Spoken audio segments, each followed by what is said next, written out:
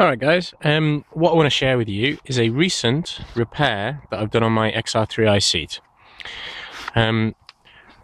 What had happened was, over time, these side pieces here, they will spread out, okay, and they'll be very flat.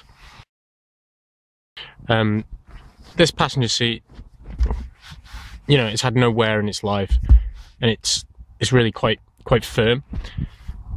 The driver's seat, on the other hand, when I got this car, these were literally flat.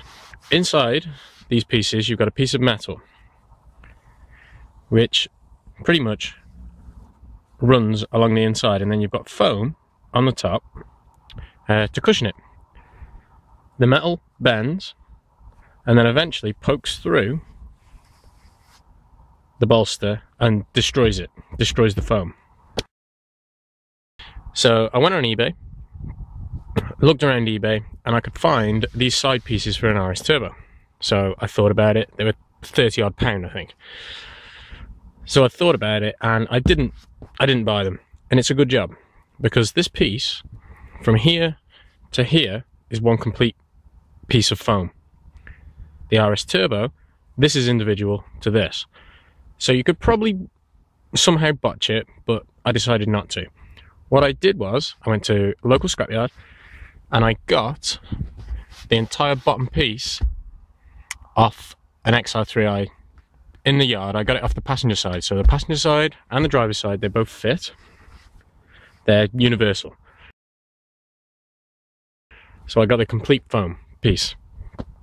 I then had to take the seat apart. This back piece comes away from the bottom, and the bottom is held on by little tiny metal clips running all the way around. There's some wire frame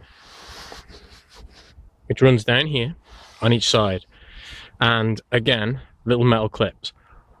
To replace them, I used cable ties instead of the little metal clips. It was just far too fiddly. But this is the end result. Okay, so it's not 100% because there's a little bit of sagging from where it's obviously stretched. But yeah, generally very pleased. This metal, it had literally snapped.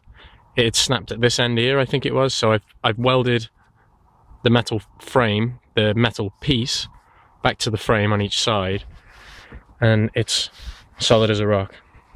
Okay.